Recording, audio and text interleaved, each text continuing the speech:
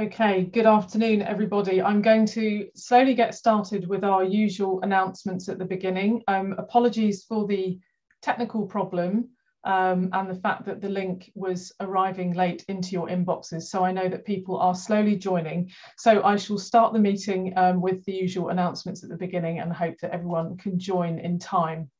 Okay, so welcome everybody to the final ordinary meeting of the RES during 2021. And I'm pleased to see people are now joining for today's programme. And as always, it's set to be a good one, and we have two great speakers joining us this afternoon. So first of all, just the usual housekeeping.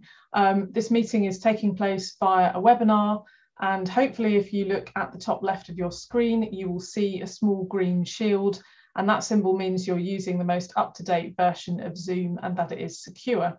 And I also do need to advise you that this meeting is being recorded. So as always, after the presentations, you can ask questions, but as you will be muted, I would ask you please to use the chat facility, which is found at the bottom of your screen. And then your questions will go to the panelists. And today, those questions will be read out by a member of council, our A Secretary, Dr. Shona Urquhart. So thank you to Shona for joining us this afternoon. Okay, one important deadline to announce before we get on with our programme. The deadline relates to the RES prizes for the best PhD theses in astronomy and geophysics submitted during 2021. And these are the prizes for the best theses in astronomy and astrophysics, the Michael Penston Prize, Solar System Sciences and Geophysics, the Keith Runcorn Prize, and the Instrumentation Prize, the Patricia Tompkins Prize. So the closing date for nominations for those awards, which each carry a cash prize of £1,000 and the opportunity to make a presentation at a future ordinary meeting, will be the 31st of January 2022. So please do consider nominating recently submitted PhD theses. Okay, so on to the main part of our programme then today. I'm delighted to first of all introduce Dr. Cassandra Hall. And Dr. Cassandra Hall is the recipient of the Winton A Award. And just to give a quick introduction, Dr. Hall is an assistant professor of computational astrophysics at the University of Georgia, USA. And she is primarily a computational astrophysicist, using simulations to interpret and understand observational data. Dr. Hall earned her doctorate at the University of Edinburgh in 2017 and worked as a postdoctoral researcher at the University of Leicester, and then became one of two people in the inaugural class of Winton Exoplanet Fellows from 2018. And that's a programme which supports outstanding postdoctoral researchers working in exoplanet research. Dr. Hall relocated to the University of Georgia in 2020, where she now leads an exoplanet and planet formation research group. She was awarded the University of Georgia's Lilly Teaching Fellowship in 2021 for dedication to teaching excellence with a commitment to equitable practices in teaching. So today, Dr. Hall is going to be speaking to us about planet formation, substructure, and gravitational instability in protoplanetary accretion disks. So over to you, Cass.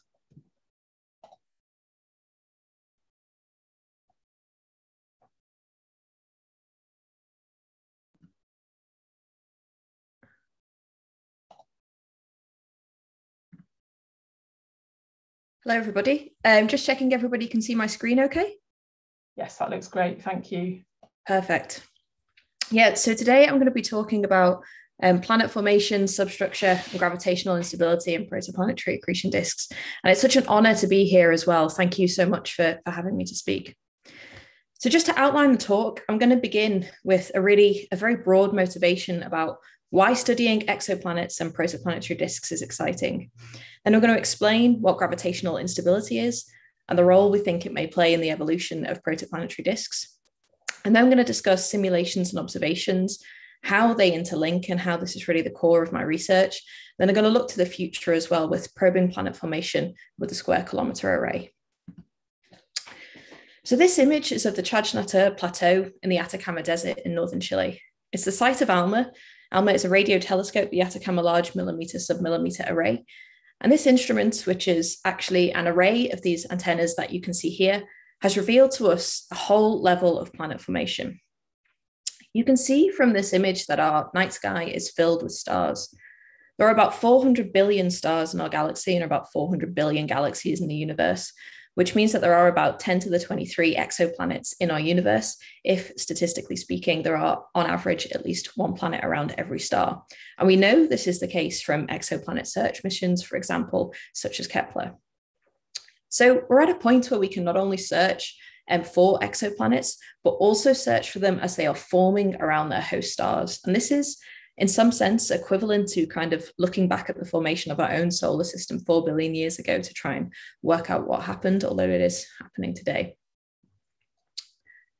So looking at these systems, we can try to answer some of the biggest questions that humanity has, such as how did Earth form?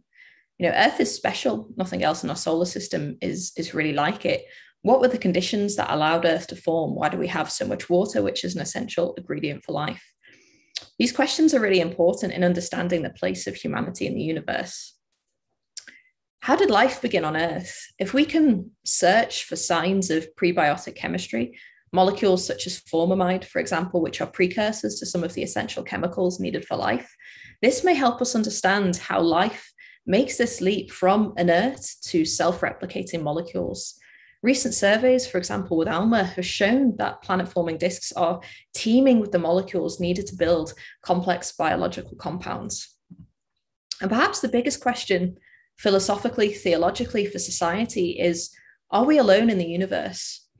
This is an important and impossible question to answer until we have conclusive evidence, of course, of life elsewhere.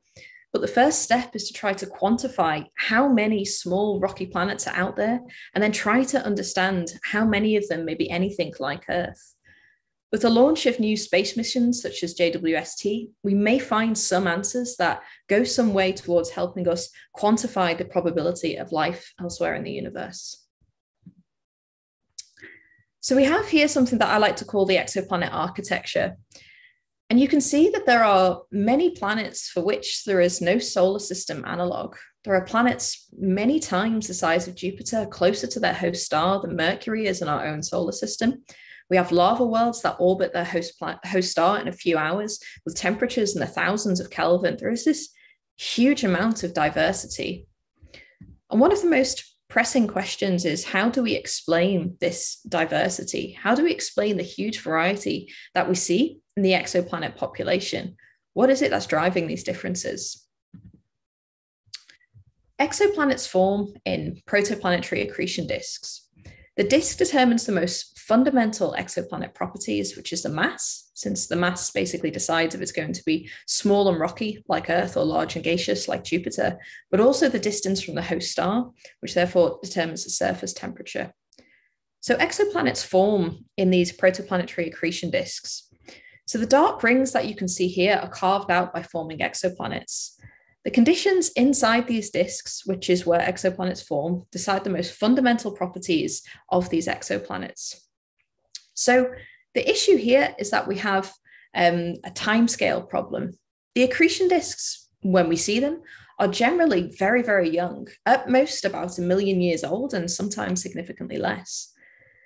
But fully formed solar systems, such as our own, are around 1 billion years old. So the question here is, what happens in the middle? So to figure this out, we need computational and simulational models of protoplanetary accretion disks. So I have here a couple of movies from some simulations. One on the left-hand side, the object is self-gravitating and it's kind of settled into this self-regulating state. And on the right-hand side, it is collapsed to form some gravitationally bound objects. Now, these simulations are looped. They're around 3,000 years in Earth time. And the key here is that we can't observe real systems on these evolutionary timescales. So the evolution and formation of planets and their environments happens on longer timescales than we can observe.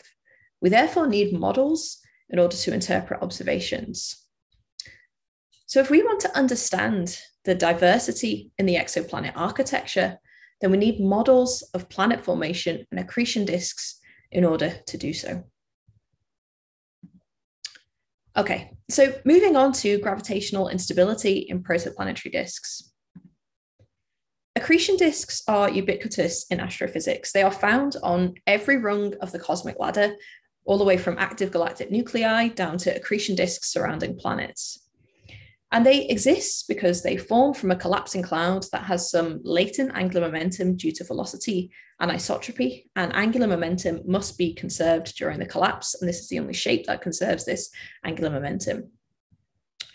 So what happens in these accretion disks is that mass moves inwards to form the central protostar. But in order to conserve angular momentum must also be redistributed outwards to allow mass to flow inwards. So this happens through some torque, and a torque is just a rate of change of angular momentum. So the purpose of an accretion disk is for mass to move inwards so that the central protostar can grow.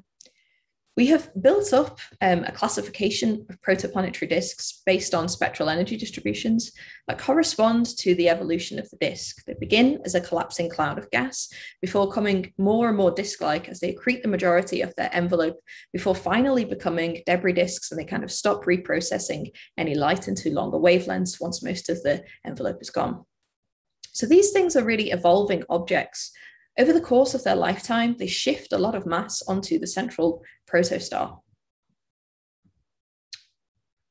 So equation 1 here is the evolution equation for disk surface density under action of internal angular momentum transport. So the surface density profile of these objects evolves over time due to internal angular momentum transport. But angular momentum transport can only come from a torque, a rate of change of angular momentum. In order to have this torque, we need some sort of viscosity, as shown in equation 2, to basically provide this redistribution of angular momentum. So one of the biggest open problems in accretion disk physics is, what is the origin of this viscosity? Which basically is a turbulence that drives the angular momentum transport. One possibility is turbulence from gravitational instability. So this is set by the tomb rate parameter. For gravitational instability, the tomb rate parameter needs to be about less than 2 for gravitational instability to set in. What you basically have is you have pressure, or comes from temperature, sound speed, stabilizing shorter wavelength perturbations. You also have rotation, stabilizing longer wavelength perturbations, and all of this is acting against gravity. You also have a very useful expression, this alpha parameter, which basically quantifies the amount of gravitational stress in the disk, but it is also basically quantifying the efficiency of angular momentum transport. So this is a little bit obtuse. Okay, so what does this actually mean?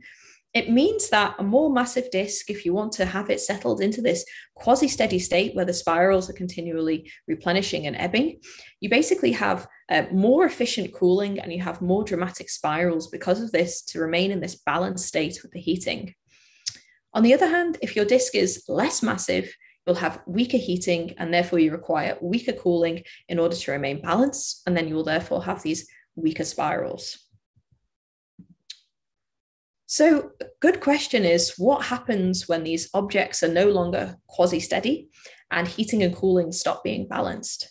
So we have here a shearing sheet simulation. You basically look at a very small region of the disk, you pick a fiducial point that is co-rotating with the bulk of the disk, you expand your equations of motion in first order, and you basically solve for the perturbations.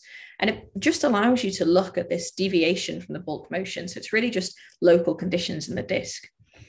So what is interesting is that if the disk cools on a time scale that is more rapid than it can collisionally heat itself up, it's going to collapse and fragment and form gravitationally bound objects, which is what has happened on the left-hand side that you can see here. On the right-hand side, if the cooling is sufficiently slow, you do not get fragmentation because it is able to heat itself up on comparable timescales. Okay, now moving on to simulations and observations. So, as I just mentioned, if a disk cools faster than it can collisionally heat itself up, it will undergo fragmentation into gravitationally bound objects. So you can see in these simulations on the left-hand side, this is what has happened. It has been able to undergo fragmentation and collapse to form these objects. On the right-hand side, you have much slower cooling, and it's kind of settled into this quasi-steady, self-regulating state. One of the key questions here is, can this fragmentation mechanism be a planet formation pathway? So we investigated this by running a suite of simulations. So what is interesting is that to some extent, fragmentation can be a stochastic process. All of these disks qualitatively had identical initial conditions. They had the same mass, same surface density profile, same temperature profile. The only thing that differed was something called a random number seed used to initialize the placement of the actual fluid elements. So what that means is there's just a very slight change in the noise distribution in the pattern, the underlying conditions. So qualitatively, they're identical, quantitatively, very slightly different, but this is only really due to noise. So what is really interesting is, despite the identical physical initial conditions, qualitatively, these simulations had different outcomes. Although they all fragmented, they formed different numbers of fragments at varying mass and also at varying separation from the host star. So we took these simulations and compared them to some population synthesis models. So these models make simplifying assumptions about the physics so that we can run hundreds of thousands of them. Generally speaking, we parameterize the disk into one dimension, for example, so that we can run many of them for a long time. I've plotted the results here. So the blue lines are the hydrodynamics results from the realistic 3D simulation. And the red is the population synthesis model that used these parameterized equations and these 1D assumptions. Now, looking at the mass, it was a little bit difficult to get a clump identification algorithm that did a good job of detecting all of the mass in the clump without making spurious detections, which is why the mass peak has slightly shifted to the left relative to the population synthesis model. But overall, the mass is kind of in good agreement, taking this into account. But what is really interesting is that in both cases, what we find is that we preferentially kind of form pretty massive objects, typically the gene's mass and then higher, often pretty far away from the central star. These things will be scattered out to hundreds of AU and even further.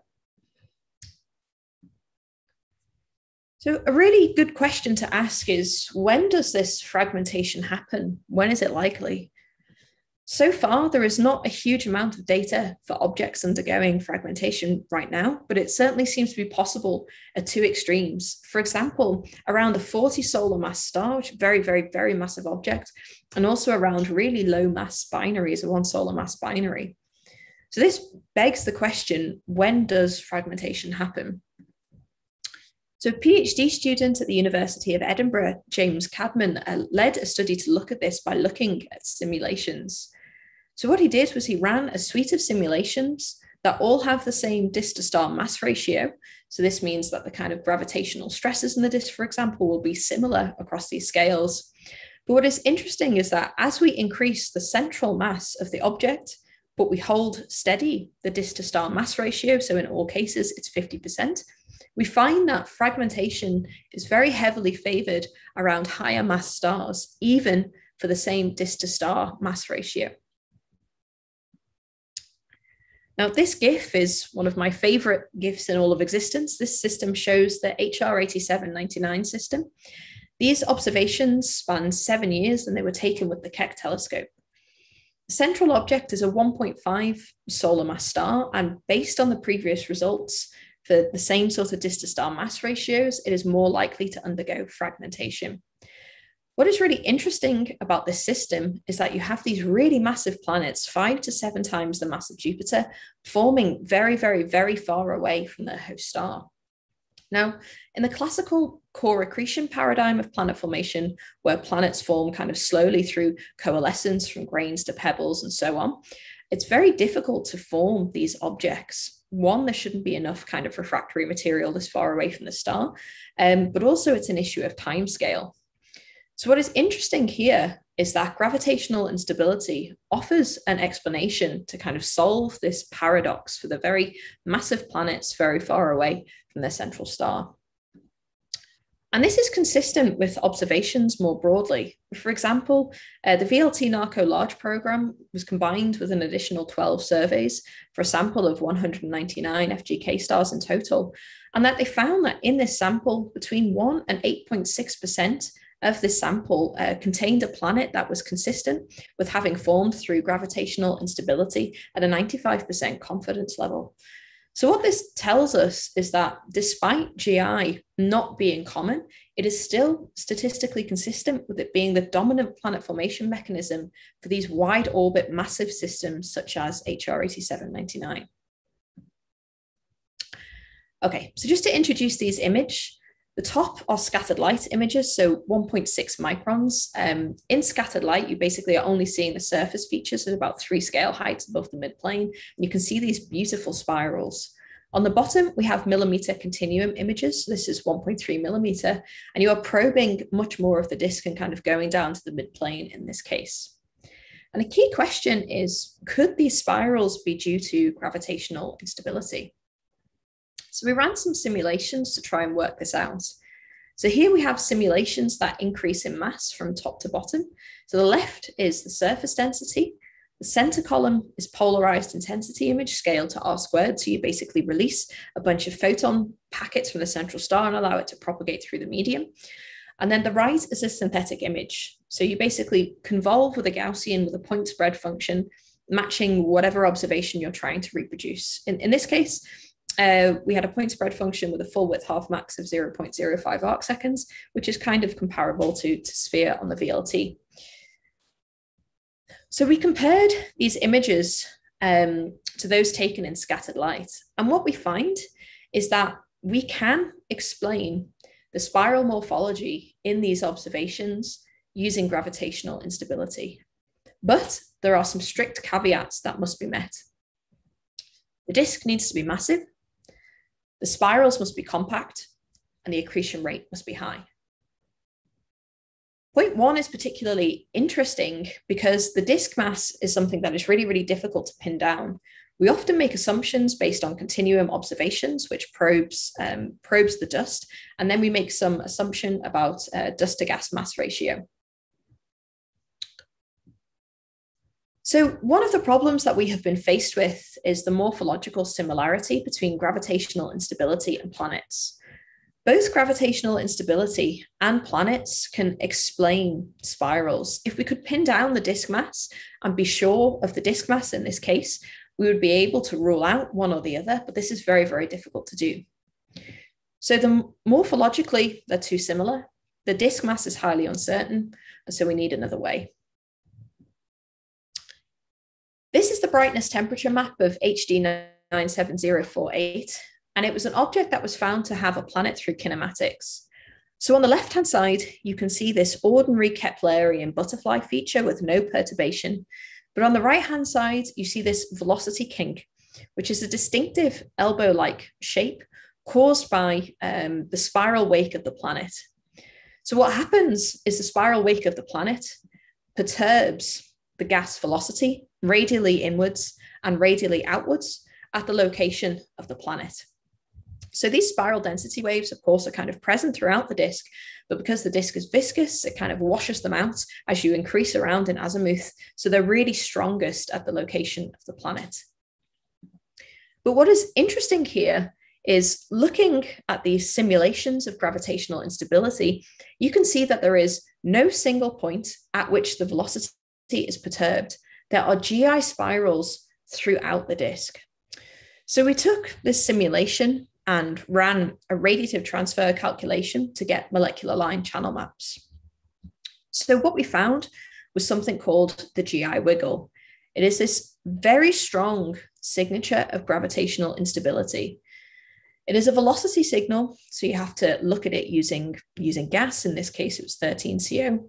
It is present at all azimuths, and it is also independent of viewing angle, and it was robust to rotation as well. So it's a really, really good signature to search for. But have we detected this GI wiggle? So the answer is yes. In C18O J=3:2 transition of the Elias 227 system, we very clearly saw this GI wiggle. So it's really nice that we've had observational confirmation of this prediction from simulations. So now looking towards the future and thinking about probing planet formation with the SKA. The earliest stage of planet formation is grain growth. If we want to look at the population of pebbles, which are roughly centimeter-sized grains, we need to be observing at wavelengths of kind of 2 to 3 centimeters or so. So I've been involved in the Cradle of Life working group for the SKA. And the Cradle of Life goal is to understand planet-forming conditions at longer wavelengths. So the SKA, the Square Kilometre Array, is going to be the world's largest radio telescope. It's going to have thousands of dishes and millions of low-frequency antennae. Science observations are currently predicted to begin in 2028. So in this work, we presented the first predictions of what the Square Kilometre Array was going to see when observing planet-containing or planet-forming disks. So what is interesting is that with planets, you get these kind of spirals that you can see in the gas here. But what's tended to happen in the dust instead is you get this ring-like structure because the dust becomes trapped at local pressure maxima. So if you're observing at different wavelengths, if you're looking, at micron wavelengths, you would just be looking at the dust that is well coupled to the gas. You're going to see a very different morphology at these different wavelengths. So on the left-hand side here, we have a synthetic image made by simulations. It's an interferometric image reconstruction, and it relies on estimating the real on-sky brightness distribution from the directly observed visibilities. But there are a lot of problems with this. For example, visibilities are only finitely sampled. You need to apply deconvolution algorithms with nonlinear effects. Image pixels tend to suffer from, poorly constrained correlated noise. There's probably many more. So what happens is you end up with a bunch of artifacts, and you require very, very long integration times in order to retain image fidelity, in this case, 1,000 hours on source integration. So instead, what we can do is we can extract information directly from the visibility plane to bypass these problems. So it's a bit technical, but essentially what we do is we assume the disk is made up of infinitesimally narrow rings, which when we Fourier transform into visibility space are just zeroth order Bessel functions. And then the intensity distribution is a summation over Gaussians, each with an amplitude A and a width sigma. And these are also modulated by a sinusoidal function with a spatial frequency rho. And what this means is we can add radial substructure and do this many different times with various spatial frequencies. And then we can use an MCMC algorithm coupled with Bayesian statistics to determine the best fit intensity profile. So it's a little bit complicated, but what that means is as long as we are clever about what we do with our data, we do not need super long integration times. We can reduce something initially needing 1,000 hours in order to retain image fidelity down to 10 hours by using this clever technique. So something else that we hope to do with the SKA is to search for prebiotic molecules, which are the precursors to life. So formamide is one such molecule. From simulations involving chemical networks, we expect these things to be present in forming fragments. And from, recent ALMA observations as well, we see that these molecules are kind of teeming in disks, but we can't specifically look for formamide at those wavelengths. So this is something that we want to search for using the SKA. Formamide is, a big precursor to nucleic acids, nucleobases, sugars, and amino acids. It's really one of the fundamental building blocks of life. So to summarize, understanding why the known exoplanet population looks the way it does is one of the most interesting open problems in astrophysics. And our best bet is to understand the environment in which they form, which means we need to do simulations of planet formation. So protoplanetary disks are the site of exoplanet formation. If we want to understand the most fundamental properties, we need to understand protoplanetary disks. Gravitational instability may be the dominant source of turbulence and the reason that disks evolve at all at the earliest stages of a disk lifetime, so it's likely to be very important. GI is unlikely to form most planets, but may form most of the very massive planets. We can now determine if spirals are due to gravitational instability thanks to discovery of this GI wiggle. Now we have confirmation of this. And looking to the future, SKA has really promising capabilities for the earlier stages of planet formation and also for searching for prebiotic molecules. Thank you. Thank you very much, Cass, for that wonderful presentation, and thanks so much for sharing your work with us this afternoon. I'm going to hand over to Shona to see if there are any questions coming in, either by the Q&A or the chat. Hi, thanks, Emma, and also thank you. That was a wonderful talk. But to be honest, we don't have any questions, and I think that's because you presented it all so well and so clearly. If our attendees don't have any questions, do our panelists want to ask anything? I wouldn't mind asking a question if that's okay. Oh, I think we'll allow you as President Kirks. Probably a very naive question, but you mentioned about measuring the mass of the disk, of the accretion disk, and how challenging that is. I suppose my question is sort of, how could that be improved, or what is it that has to happen in order to help improve that estimate? So that's a great question. There's a few things, trying to make inferences from going from the continuum and making assumptions about the dust to gas mass ratio is not great. Getting gas observations directly is better, but this is often hindered by foreground contamination or contamination from the envelope. A new technique that seems pretty promising is basically using gas data to get rotation curves and fitting the rotation curves, including both the gravitational potential for the self-gravity, the Keplerian component, and the radial pressure component as well. Doing that, we've actually been able to recover the disk mass for the Elias 227 system, for example. So higher spatial and spectral resolution for these, for fitting that is probably the best way forward. Actually, we do have a question, if I can interrupt. So hopefully this is a simple one for you to answer. So you mentioned about the coalescence of pebbles. Mm-hmm. What timescales do the pebbles form from the gas? And that's from Stanley. That's a great question. And it's one that it's kind of uncertain. Traditionally in the core accretion paradigm, it takes, millions of years. But with some, there's new evidence that other things happen, such as streaming instabilities. In this case, it could be much more rapid.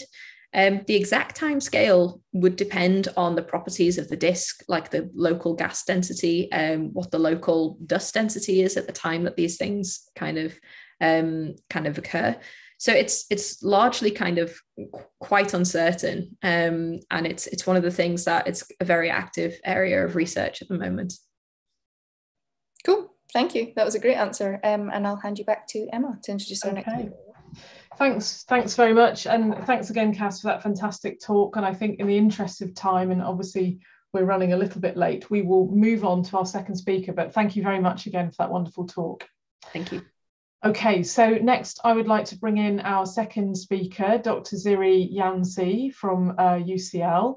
And Dr. Yanzi is part of the team who received the RAS Group Award for Astronomy, and is part of the Event Horizon Telescope team. So just by way of introduction then, Dr. Yanzi is currently a UKRI Stephen Hawking Fellow in Astrophysics at University College London, previously a Leverhulme Early Career Fellow at the same location, and has been working with the Event Horizon Telescope collaboration since 2014. Dr. Yanzi has been developing and performing supercomputer simulations of black holes and horizon scale black hole imaging, enabling comparison with and interpretation of observational images of black holes. He is one of just 3 UK scientists on the Event Horizon Telescope team, and is a co-recipient of the National Science Foundation Diamond Achievement Award, the 2020 Breakthrough Prize for Fundamental Physics, and of course the RAS Group Award A. So without further ado, I'm going to hand over to Dr. Yanzi, who's going to be speaking to us about the first image of a black hole from the Event Horizon Telescope. Over to you, Ziri. Thank you. Thank you so much, Emma.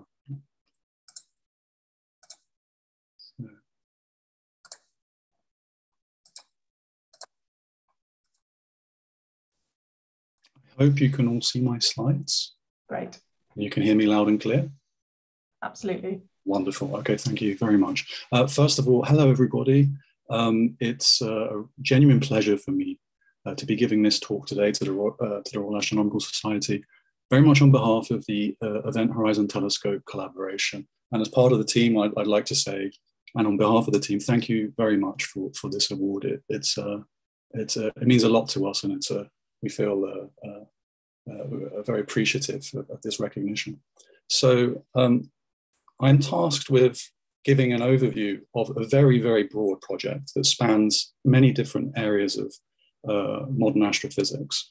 And I come from a background as a theorist, so I work on theoretical calculations and numerical simulations, computational calculations of black holes and how they behave, how light behaves around them, how matter moves around them, and so on. So I'll be approaching this from that perspective.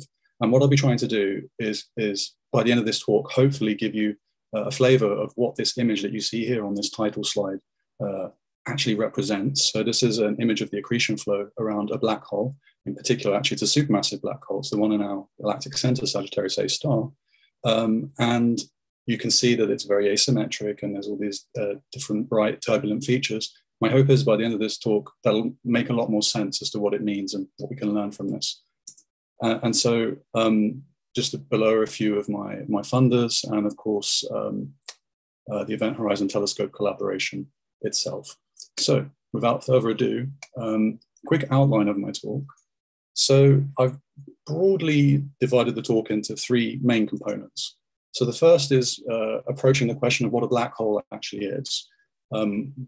What is a black hole? How do we see a black hole? And so on. Once we understand this, one of the questions that one has to ask oneself in undertaking this is where should we look? And it turns out that you need, of course, sources which have a very, as large an angular size as possible to resolve. And so the black hole, well, I should say the candidate supermassive black hole on a galactic center and the supermassive black hole in M87 are two sources that are prime targets for the EHT collaboration.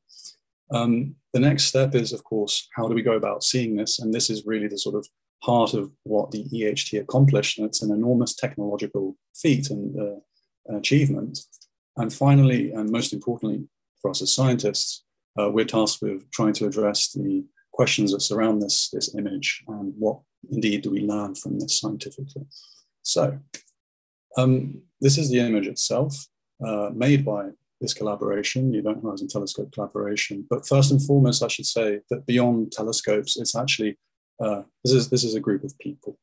These are scientists from all across the globe, more than 60 institutes, spanning, I believe, actually 6 continents, working together in synergy from many different areas of science. And actually, we have philosophers too, we have system engineers, we have, of course, observers, we have theorists, we have experimentalists, and so on. And it really is a synergistic, collaborative effort. And the picture you see here actually is from our collaboration meeting, was unfortunately again virtual this year due to COVID, that actually finished just this morning. So this is a sort of a mosaic of pictures of participants. And so we are a large diverse group who work closely together. And of course, the EHT itself is actually an array of telescopes rather than one telescope. So in 2017, which is when we recorded the data, which resulted in this now famous black hole image, it was recorded with actually 7 telescopes. You'll see 8 here. It was actually the first 7 on the right here. And the 8th one, which is the South Pole telescope, it took part in measurements for calibrations and calibration sources, but wasn't part of the recording of the Sagittarius A star data itself. Now, I will show a few movies later on about the EHT network itself and how it went about doing this. But as you can see, the array is, in a sense, actually rather small to begin with, and yet we were able to achieve this. And I hope in the next few minutes, I'm able to communicate that point and how we went about that. So the EHT published a series of papers in April 2019 on this. We published 6 papers, which are listed here. And I've underlined 3, which I touch upon in this talk. There simply just isn't time to go through all of this. So I'll be focusing on the meaning of the shadow of the supermassive black hole itself, so that's paper 1, and how that's connected to general relativity and our understanding of it. Then I will look at some of the results that we worked on in paper 5, which is a sort of theory paper, where we did a lot of computing simulations and radiation transport calculations of these simulations to try and reconcile what we were seeing with our theoretical predictions, and to see if we could extract certain parameters of the black hole, which I'll touch upon soon. And finally, we were actually able to impose a mass constraint for M87, which was independent of other measurements. This was a strong field GR constraint, and that will be something that I talk about as well. We actually published 2 more papers just this year in April, which I unfortunately won't have time to go into today, on the polarization structure of M87 itself. But these are really important papers because they actually shed a really new light into the magnetic structure of the accretion flow, and it has been extremely constraining. And if you have any questions about that, I'd be very happy to talk about that after the talk. So this was the image itself, and we published this on 10th of April 2019, and we were really overwhelmed by the reception that it received. It was on the front pages of almost every national newspaper around the world, and it had a reach of over 3 billion people. This was really caught us all by surprise. And what I wanted to show was some of the sort of interesting interpretations from the general public that were going around that day. And I've shown my favorite 3 here. So the first is the Eye of Sauron, or fear. And in a sense, that these 3 images I'm about to show represent fundamental tenets of human nature. So we have fear, and then we have food, so the giant cosmic bagel. And finally, my favorite. My slides frozen, sorry. And you can see it now, it's the giant cosmic kitty cat. There we go. So we have fear, food, and felines. The third one being my favorite, and of course this is completely unrealistic because there are 2 black holes.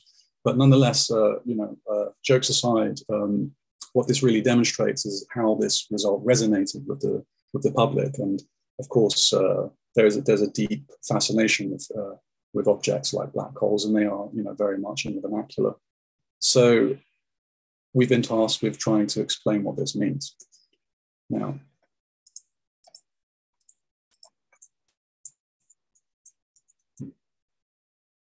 apologize, my slides don't seem to want to change. Okay. So what I'd like to start with, first of all, is provide a very, very brief history of black holes themselves. So if we draw a timeline, I was fascinated to learn back in 2019 that they actually go all the way back to 1783, when a chap called Reverend John Michell, who was a British polymath and I believe a fellow of Queen's College in Cambridge, proposed the notion of a dark star. So he was around at the time where Newton's corpuscular theory of light, Newton's gravity and the corpuscular theory of light was the prevalent framework that people looked at these things, and he posited the notion of this dark star, so an object that was sufficiently compact that the radiation that would be emitted from its surface couldn't escape because of the strength of that of its gravity. And actually, Laplace, Laplace came up with a similar notion towards the end of that century, but this was lost to time and forgotten for several centuries because, of course, we had Thomas Young and the double slit experiment and this whole wave-particle duality issue with light, which would, of course, not reconciled until the advent of quantum mechanics. So when we fast forward to 1915, of course, we had Albert Einstein and his theory of general relativity 10 years after his theory of special relativity. I'll talk about that briefly in a moment. And he put forward a set of what are called field equations, which describe curved space-time. And nobody thought that these would be solved. They're incredibly complex partial differential equations.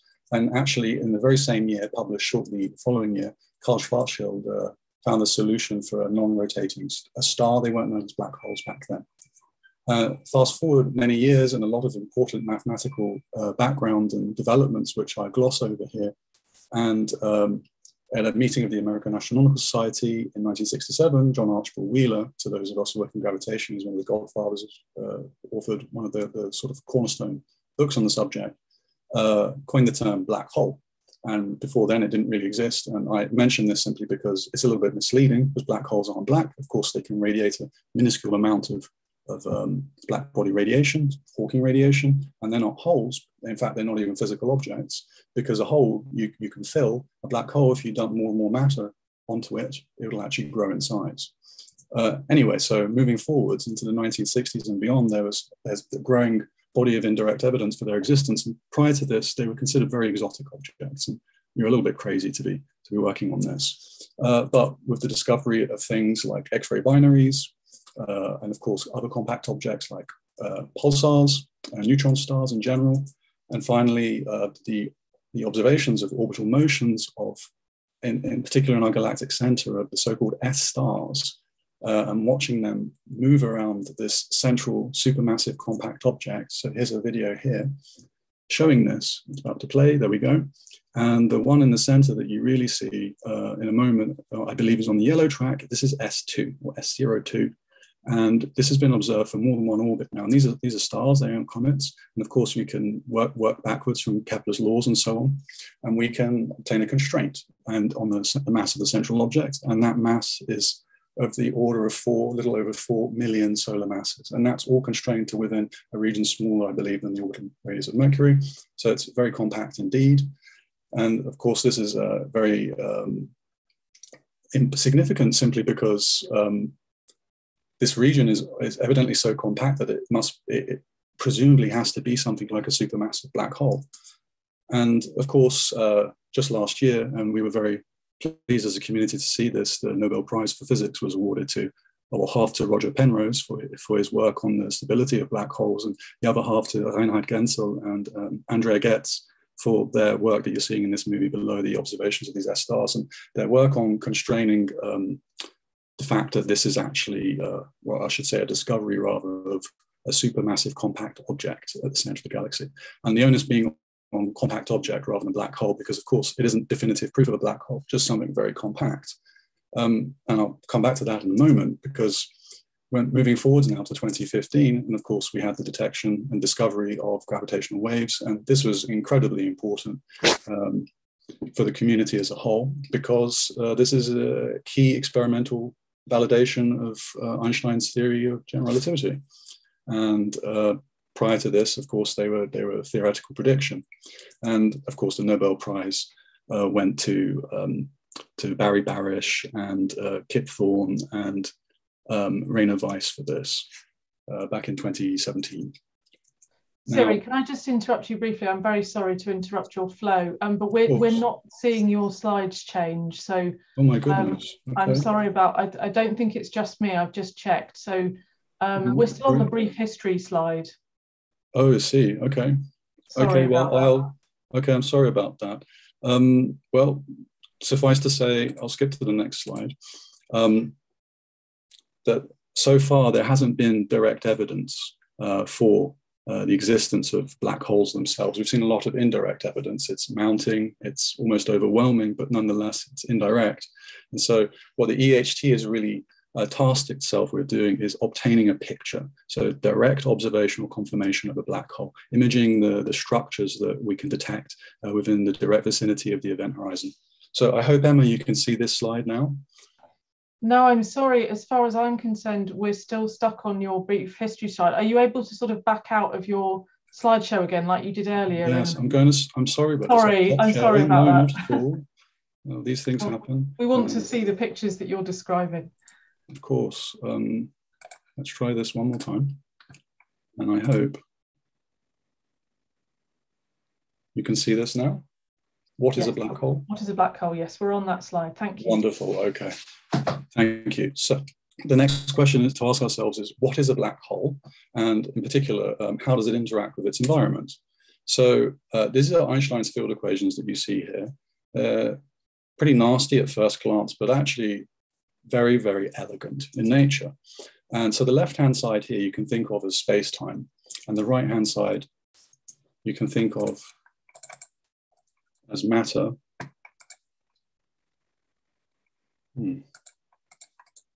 Sorry, my slides are again not changing.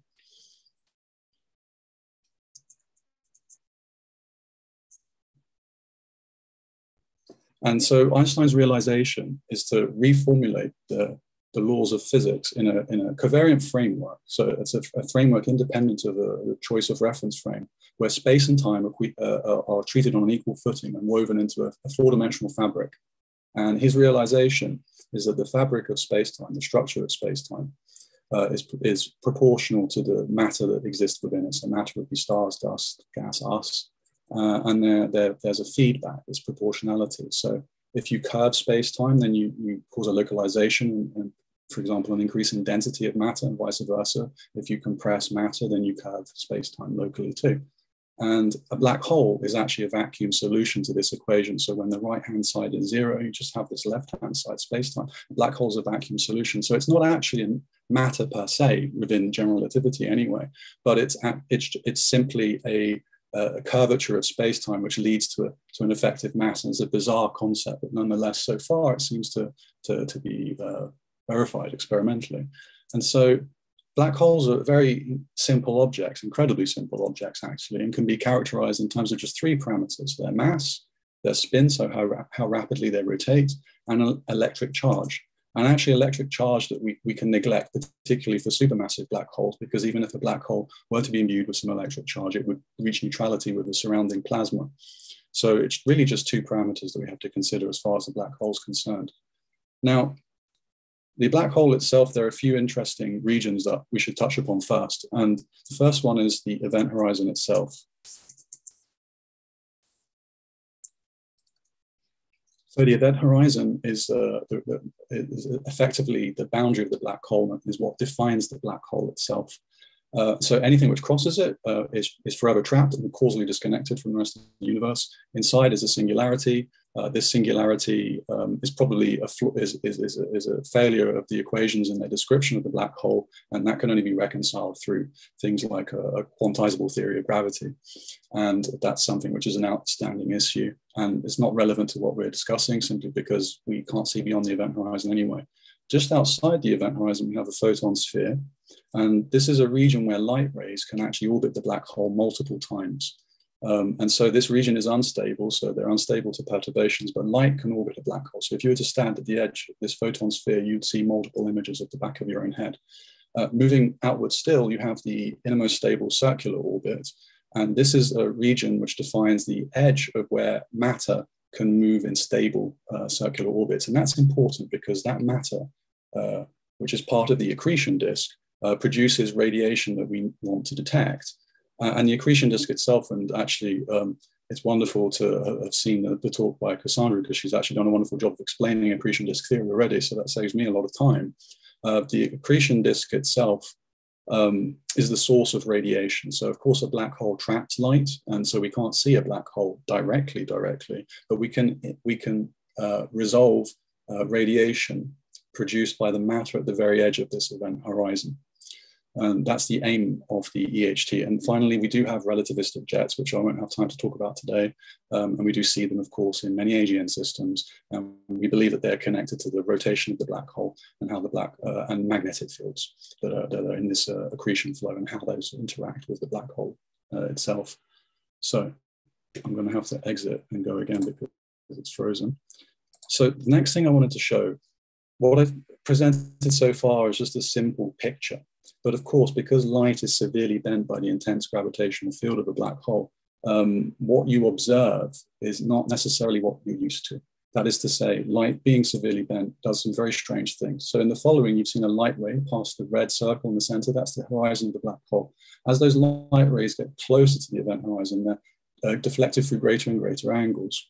Now, if we rotate our field of view, so the blue mesh is a sort of embedding of space-time, you can fire more and more light rays. And as we approach a sort of continuum limit and we record these at a distant observer on a CCD or a photographic plate, you can obtain an image. Now, under the simple approximation that this matter is uniformly distributed, it's isothermal, isotropic, all the rest of it, the simplest possible approximation you can make, you get the following image. You get a dark shadow with an intensity profile at the edge that drops off at roughly 1/, distance squared from the center. And we call this the black hole shadow. And this is basically the lensed unstable photon orbit. So it's like the capture cross-section of the black hole itself. And this is the defining feature of black hole images. Now, nature, sadly, is not so simple. We have to work a little bit harder to build up what would be a realistic black hole shadow image from an actual astrophysical black hole. And in the next few slides, this is what I'll show. So imagine for now that we put a simple thin accretion disk around the black hole. So it's a geometrically thin and particularly thick accretion disk. And it's in the equatorial plane of the black hole. So the black hole is spinning about the vertical axis. And we're an observer inclined at some angle line. And we're recording light rays or photons which arrive from this accretion disk. We collect them, and actually, because of the strong gravity of the black hole, some of those light rays which are produced much closer to the event horizon of the black hole undergo significant deflection. And so you actually have different parts of the image. You have direct images and you have higher order images, and some of these photons, these light rays, can actually orbit the black hole multiple times before they're received. And so if you imagine looking at a thin disk edge on, an annulus, you would see just a thin line, which would represent the thickness of that annulus. But looking at an annulus edge on, if it's around a black hole, so a thin accretion disk, you see the following image. You see an apparent warping of the rear side of the disk, and that's the upper part of the image that you see here. And you see an apparent warping of the rear underside of the disk, and that's the smaller lobe on the bottom half of the image. So this is actually a geometrically thin two-dimensional structure just for simplicity to demonstrate this. But you see nonetheless a very strange gravitational lensing of the light. So you're seeing there's apparent warping. It's not a physical warping. Now, the first actual calculations of this were performed in 1978, published in 1979 by Jean-Pierre Luminet. And he made the following image, and each pixel is a calculation on the supercomputer of the day. And of course, supercomputers back then were less powerful than what we have on wristwatches today. So it's a painstaking calculation, but he performed the first accurate image. So you see this asymmetric brightness because the black hole is rotating, so that matter is spinning towards us, and it's Doppler boosted, and it's very bright. And conversely, the receding side is dimmed. Now, we can go a little bit further these days, and we can actually include much more complex accretion structures, so accretion disk material that's moving around the black hole. So what you see here, I've just taken a black hole that's rotating quite rapidly, and you see a dark shadow, and I've just put a lot of stars from observational data and mapped them onto a celestial sphere, and you see this background illumination of the black hole shadow. You see it's a sort of not quite a circle, it's asymmetric because it's spinning. Now, of course, we can put a real accretion flow in there, and so if we superimpose that there, this is what you see. So now you don't see the shadow proper, you see part of the dark region, you see this obscuring front limb, you see this turbulent structure where brighter colors, pink through to white, are hotter material. And this is observed at radio wavelengths. This is synchrotron emission. And you can see it's a much more complex picture, and it's actually time dependent too. Now, in terms of spin in the black hole shadow itself, in the following movie, what you see in the top left here is the magnitude of the spin of the black hole, and this can range between 0 and nearly 1. And what you see in the bottom left is the size of the event horizon of the black hole itself. And now on the right, you'll see the shadow boundary curve. So this is like the last orbit of photons that move around the black hole. Now, as we play the movie, we gradually increase the spin of the black hole, so it's rotating more and more rapidly. You start to see the shadow becomes more asymmetric and shifts to the right. Now you start to see the event horizon shrinking in the bottom left, and you see the shadow almost forms a dimple as we reach the most extreme parameters. So the size of the shadow itself is somewhat dependent on the inclination angle and also on the spin of the black hole. Okay. Now, one of the things that we do is we actually perform time-dependent general relativistic magneto-hydrodynamic simulations of how this turbulent matter moves around black holes. I'll show an actual simulation shortly, but this is a post-process radiation transport calculation of this in full general relativity, where we have to take into account the properties of the intervening medium. We have to take into account the curvature of the space-time, absorption and emission processes, polarization, sometimes scattering too. And you can make an image. And in fact, you can change your orientation. So this is what the black hole would look like at an angle of 60 degrees with respect to the rotation axis. But as we move the observer inclination around, we can fly around the black hole, you see the distribution of brightness changes. So when you're at more edge-on inclinations, you see a bright approaching side and a dim receding side. When you're face-on, looking down the spin axis, it looks almost uniformly bright. And so in this particular movie, the black hole is spinning very rapidly. And this differential brightness, this asymmetry, is a result of Doppler boosting. So there are transverse Doppler effects when you're edge on, and just general Doppler effects. And of course, we also have gravitational lensing, which is what's causing the warping of this toroidal structure. So in general, once we've determined how we calculate images, we have to determine how we're going to actually potentially observe an accreting supermassive black hole source. And for this, what feeds into these images, so hopefully at this point you have some idea of the crazy things that light can do around a black hole. We perform these simulations And generally, and I won't go into all of this, we start with an equilibrium distribution of matter. We perturb the magnetic field, and over time, an instability, the magnetorotational instability develops. Accretion is triggered, and through the processes of angular momentum transport, amongst others, you will form a turbulent accretion flow. And over time, magnetic field within that flow is wound up, and jets are produced and launched. And there are two of them. There's a bipolar jet. You just see the one that's coming more towards us, and you get a turbulent accretion flow. And this is the source of our modeling. And of course, this thing varies in time, and this is for a choice set of parameters for a particular black hole spin, magnetic flux, and so on. Okay, and that's frozen. And the key thing here is to understand what's happening on a microphysical level. And so what the Event Horizon Telescope does is it tunes in to the particular frequency of radiation that's produced. And of course, this is synchrotron radiation that's produced by the gyration of free electrons in this extremely hot turbulent plasma as they gyrate around magnetic field lines. And this produces radio waves, which we can detect here on Earth at a particular frequency, which is 230 gigahertz. And so the EHT is effectively tuning into this particular frequency. And there are two main things that we can play with here. So there's the size of the telescope, and there's the observing wavelength. And the resolution that we can achieve is effectively proportional to the ratio of the size of the telescope and the observing wavelength. And of course, bigger is better for size and shorter is better for wavelength. But of course, there are issues with building larger telescopes. And actually, when you push the shorter wavelengths, you can resolve matter closer and closer to the edge of the event horizon. So you start to see the structures become more optically thin, and you start to resolve the shadow of the black hole itself. And measuring this actually gives you a constraint on the mass of the black hole.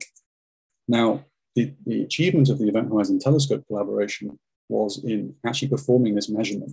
And to give you a sense of the scales involved here, the EHT itself it's an interferometer.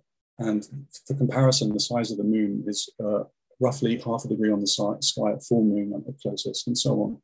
Now, the size of the M87 photon ring, the bright ring feature in the center and the bottom left, is around 40 microarc seconds. So this is around 1/90 millionth of a degree. And the EHT has actually achieved a resolution of around 25 microarc seconds, which is nearly a factor or two better, smaller than the size of the photon ring. So this is actually equivalent to resolving with the naked eye an orange on the surface of the moon from Earth.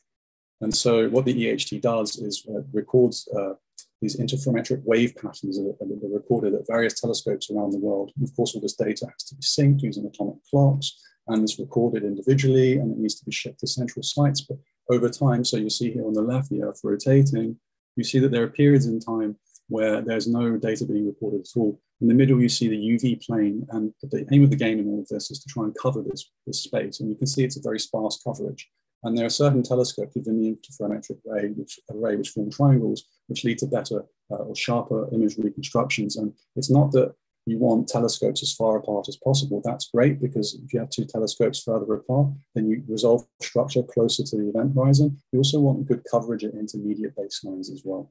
And so the EHT has had to work with very sparse data and reconstruct these images. And so here's just the coverage that we had over all 4 days of M87. And I know I'm running out of time. So ultimately, what we tried to do is compare theory with observation. So here's a time-dependent movie of this. And ultimately, you can pick a snapshot, one which fits very well, data, and when you convolve this with the observing beam, you get things which are actually very, very close to what we observe. And there are many, many such images which fit the bill here. And it's difficult to discriminate on this basis. When we're simulating these things, there are a lot of things that we feed in. So we pick a black hole mass, we have to choose an observing inclination angle, jet orientation angle, we have constraints on X-ray luminosity and jet power.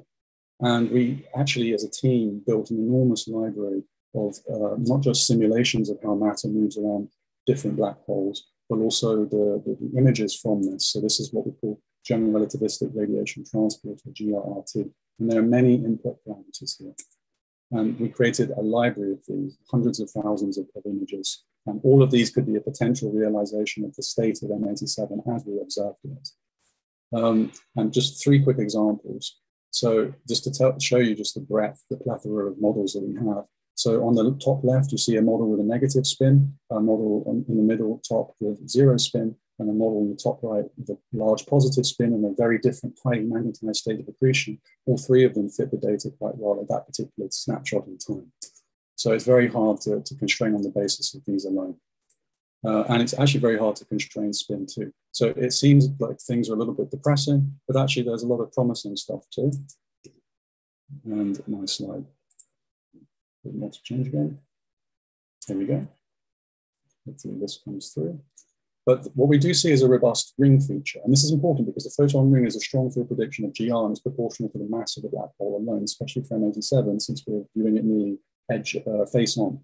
And so the position angle of the peak brightness is also pretty consistent from day to day in these images as well. And this is reassuring as this actually enables us to put a mass constraint. And so if you go into the visibility domain and you look at visibility amplitude plots as a function of baseline length, what you see here is basically the Fourier transform of an annulus. So it's just a modified Bessel function, and you can fit these data. And these data fitting for the known distance to within the error of 0.8 megaparsec, you can actually extract a mass. So wrapping up, because I'm really out of time here, what have we learned so far? And I'll come to the mass. So this is the image itself, and superimposed to, I think it's from XKCD, you see the solar system. So the central brightness depression here, which is roughly coincident with the event horizon, is actually larger than the solar system. That's the sense of size and scale and magnitude of this black hole. It's absolutely enormous. It's 6.5 billion solar masses. And so just concluding, what we found is, and this is a totally independent constraint on the mass of 6.5 plus or minus 0.7, a small systematic error, billion solar masses for this black hole by fitting this annulus, this ring that we observe in the data. We've just used general relativity to do this. We haven't looked at gas dynamics or stellar dynamics or anything like that. And this is consistent with what's known so far. And this is actually a nice confirmation of Einstein's theory of general relativity. And I hope this is the last time that I have to exit and come back again. And we can actually make a lot of interesting statements about other theories. So for example, we see a central brightness depression, and only something that probably without a surface can explain this. So black holes have a pronounced central brightness depression, but some objects like boson stars and other hypothetical compact objects don't. And so they're excluded immediately on this basis. And finally, I'll just leave this slide here. I'm terribly sorry because it doesn't want to transition. What we see that the results are broadly consistent with GR. And so the shadow size and shape itself, as well as its substructure, are actually very sensitive to space-time geometry. And in the years to come, we'll actually be able to constrain these further. So one of the things that we want to do is to look at, okay, now it's changing. That's wonderful. Is to actually look at the black hole in our galactic center. And that work is ongoing, and you should hopefully hear from us very soon about this. And I think this one is even more interesting since this is our local black hole. It changes much more rapidly than M87. So the dynamical properties of this are fascinating. We want to push the shorter wavelengths, of course, because if you push the shorter wavelengths, then you can actually resolve matter and emission much closer to the event horizon. We want to have more telescope sites on Earth so that we get a better coverage in the UV domain, and this will lead to better images. And finally, there are mission concepts in place, and there are papers that we've written both as a collaboration and that we've also written as small teams on the prospect of interferometric imaging of black holes using space-based telescopes extending these ground-based arrays. And this can, of course, lead to much sharper images. You can have long-term monitoring. It's not just a few hours per night, across a few days per year, and so on and so forth. And so I'm terribly sorry for the technical issues throughout my talk today, but I hope that you leave with some feeling of what this image actually means now. And in time, we hope to have sharper and sharper images, not just of M87, but also Sagittarius A star and many other black holes besides, and have a much better understanding of their dynamical properties. And so I conclude by saying this picture was actually taken in Hilo, Hawaii in 2019, just before Christmas, on behalf of the Event Horizon Telescope collaboration. Thank you very much. Thank you so much, Ziri. That was really fantastic. I'm sorry you've had some issues with your slides. It seems we have technical gremlins all round today. but you've communicated a really difficult subject in such a clear way, and I really appreciated the sort of visualizations and, you know, the explanations to go with it of that image. So I've learned a huge amount, so thank you very much for that talk. I think we have now, I think Shona has had to leave. I'm still here, so I can ask one really quickly, but then I'm afraid I have to go. That's fine. Would you like to do that, Shona? We've had a couple of questions, but yeah, again, such a clear talk that I think, yeah, we've already really learned something, and you've answered a lot of the questions as you went along. So the first one is from Phil Diamond, who our very own Phil. And he just asked, when might we see an image of another black hole? So that is the $1 million question. Thank you for your question, Phil. I'm not at liberty to say, but what I can say is very soon. Okay, that's good. Shona, thanks for hanging on. I know you needed to leave. So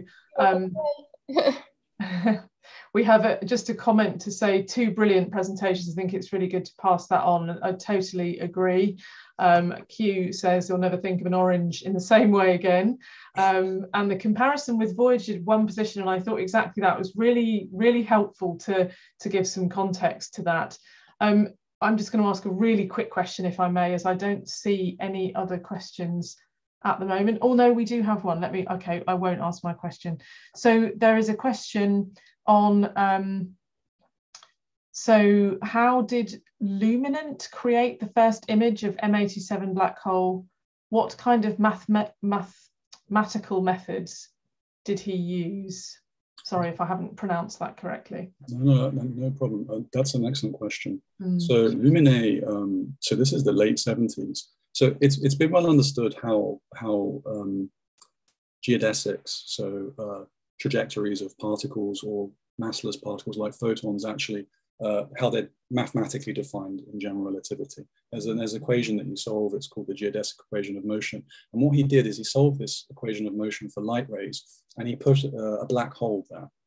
And he said, okay, let's just have a simple thin disk of matter. It has a particular emissivity profile. And he fired lots and lots of photons at this disk, a little bit like the image I showed earlier on in my talk. And he was able to calculate this by running each particular light ray, which constitutes the pixel in the image that you saw, on the supercomputer. I know it took many hours per pixel, and he used India ink, I think on Canson negative photographic paper or plate even, and he took the negative of the negative of this. So I think this took him many days to weeks to actually complete.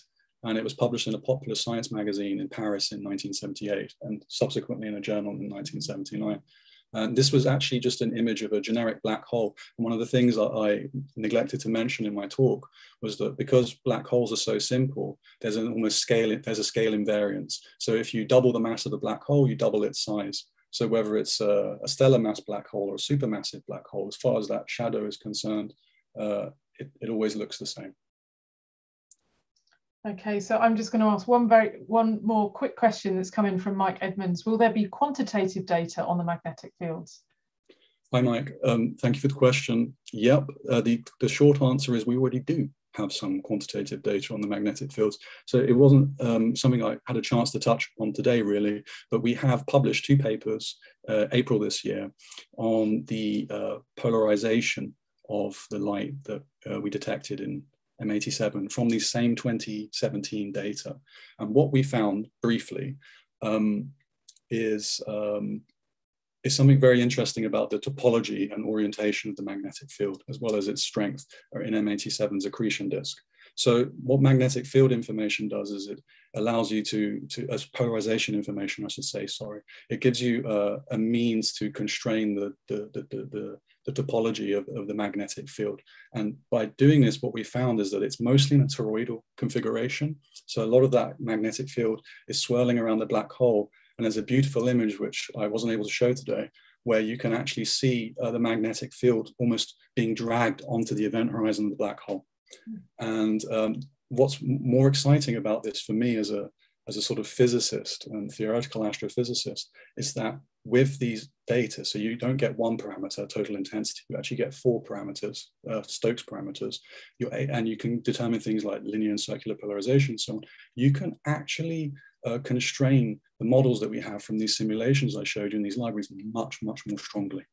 And you can make some very nice statements about the state of the matter around the black hole. It's almost certainly in what we call a magnetically arrested state. So it has a very high magnetic flux onto the event horizon. This is important because it explains things about variability and the timescale over which these things happen. And I could go on and on. Please check out those papers. They're really great papers. Absolutely, that sounds fascinating. Thank you so much. Great question. Thanks, Mike. Okay, I think we better draw this to a close this evening. It's been really fantastic to hear from both of you today. Thank you so much for your talks. Just to close the meeting then, to give notice that the next monthly A&G meeting of the Society will be on Friday, the 14th of January 2022. Apologies again for the technical issues at the beginning of the meeting. And I just wanted to thank you all for coming today and for your continued support for the RAS throughout the year. It's hard to believe that we're at the end of another calendar year and still meeting virtually. And I just wanted to wish you all a very pleasant and relaxing festive season. Please look after yourselves, and I wish you all the best for 2022. And I hope to see you in London at some point next year. Thanks, everybody.